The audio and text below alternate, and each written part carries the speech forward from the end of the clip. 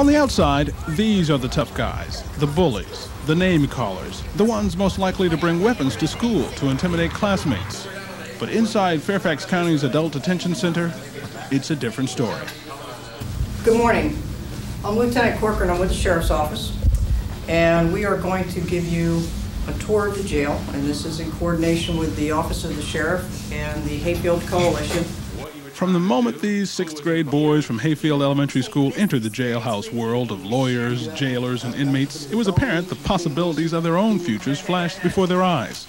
And it was not a pretty picture. They got to get up at 4:30 in the morning to eat breakfast. Their food comes to this slot right here. Okay, that's where your food comes through. Okay, when you eat in there with 10 people, you live in there with 10 people. Does that look like a pretty big place to be with 10 people? The people who organized this unusual field trip call what they're doing JET.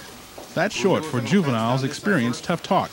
The idea is to show students who are frequently the subject of disciplinary action the error of their ways, while there's still time for them to adjust. I promise you young fellas one thing, that if you don't take a real look at yourselves, your friends, your attitudes in general, the respect to your elders, and the people that can help guide you to a better life, if you keep turning your back on them and shutting them out, I'm guaranteed you're going to come here, you're going to end up in institutions if you don't end up dead. I have been in here calling guys Pop.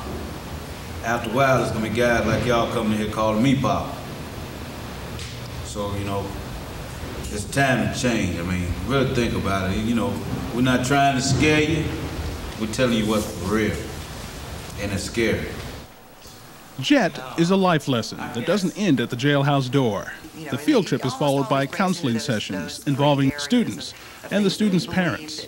If they don't finish school, they either get into drugs, they get into drinking, and that's what I did.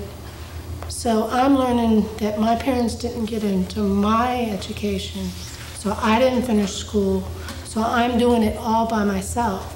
So I want my boys to succeed. With support and encouragement, JET program participants can turn themselves around.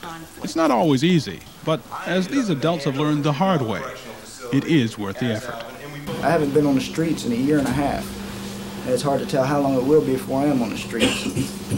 So, I mean, think about it. Once you come in here, I started out just like y'all did, fighting in school, skipping school, smarting back to the teachers and all that, and you see where I'm at today.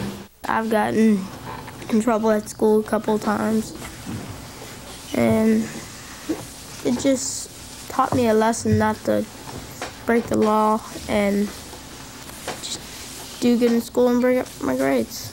I'm gonna change because I don't want to end up in jail when I'm like 18 or something and not be able to hang around with my friends. For Red Apple 21, I'm Marcus Jones.